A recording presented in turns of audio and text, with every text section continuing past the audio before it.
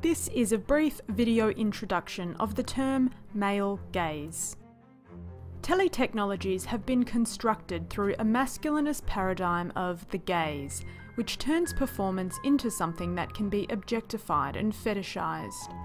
The male gaze is a product of patriarchal capitalist arrangements which channel the scopic drive into the hierarchical watched-watcher dichotomy.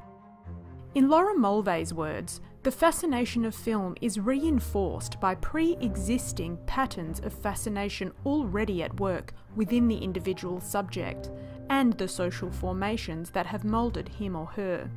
As a side note, we need to remember that the key phrase patriarchal capitalist arrangements does not refer to men or some sort of way to categorise men.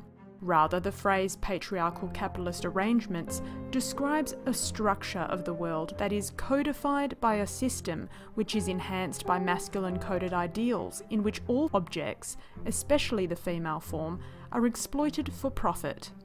The core drives of the contemporary subject as a product of historical situations and matrices of the phallic state apparatus are translated and exploited in the structures of filming.